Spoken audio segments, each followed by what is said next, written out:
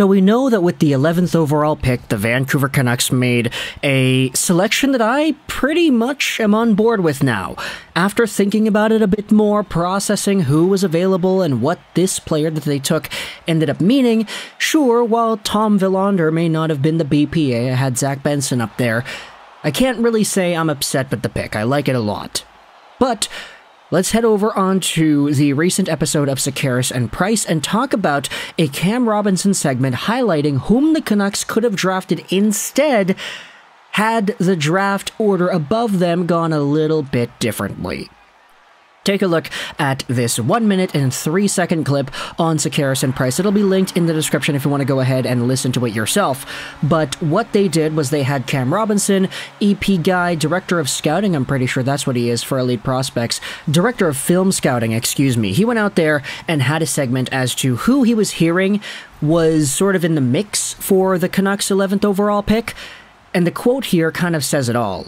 I had heard all week here in Nashville that it was going to be Willander or Danielson unless Dalibor Dvorsky slipped. And he almost slipped. And so, from the wording of this quote over here, it's apparent that the Vancouver Canucks had a list that sort of went as follows for whom they would have wanted the most at 11. Dvorsky, Danielson, and then maybe a combination of Willander and or Simashev.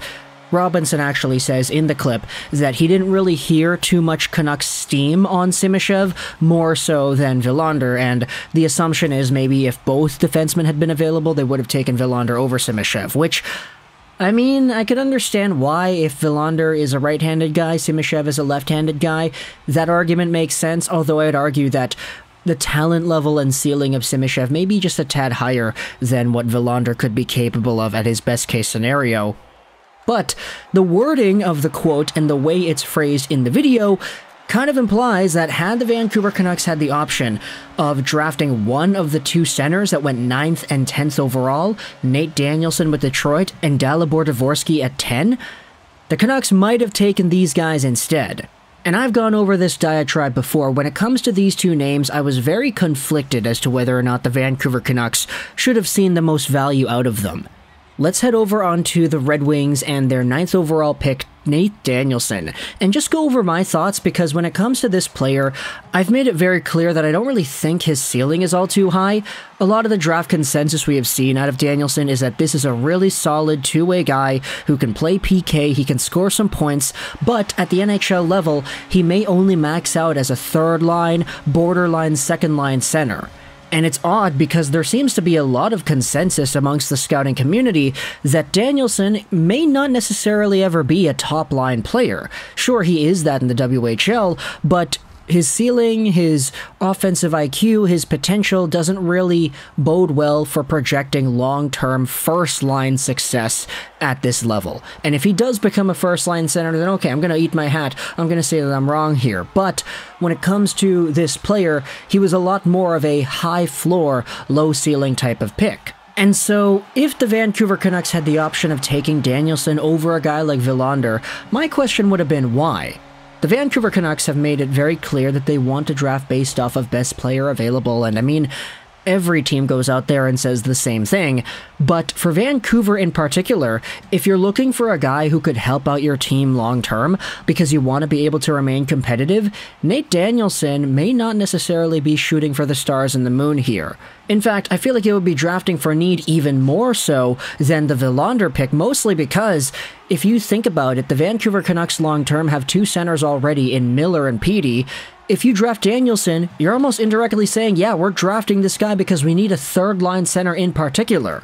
And it's an odd mindset because third-line guys are normally available in free agency or trade. Sure, they cost a pretty penny most of the time, especially if you're trading for somebody at the trade deadline, for example. Any third-line center going at the deadline, if you're a contender team, usually costs an arm and a leg. But the fact is they are available, and using one of your top 15 draft spots on someone you're projecting to be that, it doesn't really make too much sense in my mind, logistically speaking. Like, Nate Danielson was supposed to go a lot later in a lot of these drafts for a reason. No, I'm not going to go out there and straight up deny or doubt the Yzer plan, but I've made it very clear this entire time that I really do feel like Nate Danielson might not have been the best pick at 9th overall. Either way, though, he went there, and the Vancouver Canucks did not have the opportunity to draft him, and the same could be said about the 10th overall pick St. Louis Blues forward Dalibor Dvorsky. And the reason Dvorsky is an interesting one is because this guy was compared mostly to Mikael Backlund the entire season.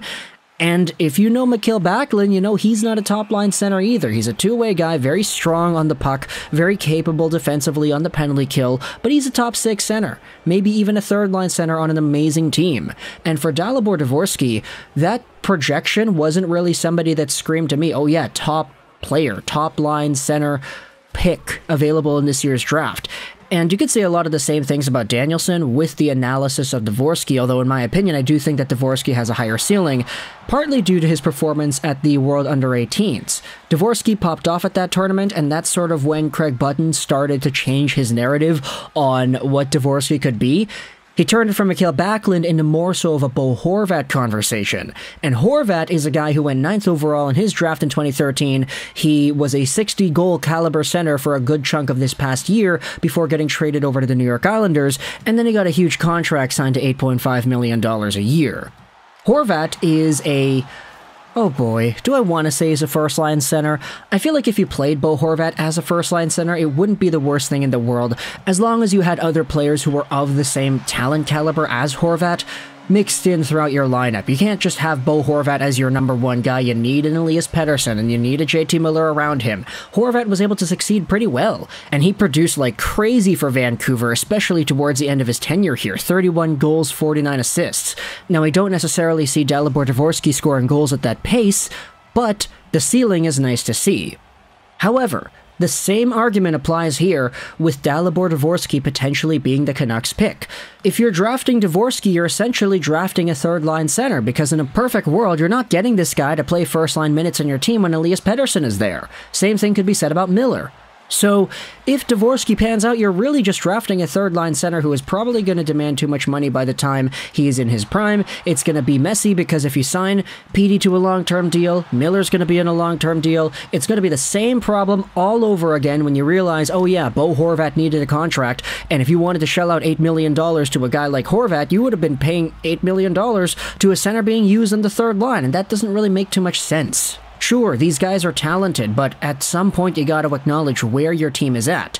And it's why 11th overall is such an interesting pick, because at that range, past the top 10 and into the mid-teens, that's when I sort of feel it's more appropriate to draft for need than anything else.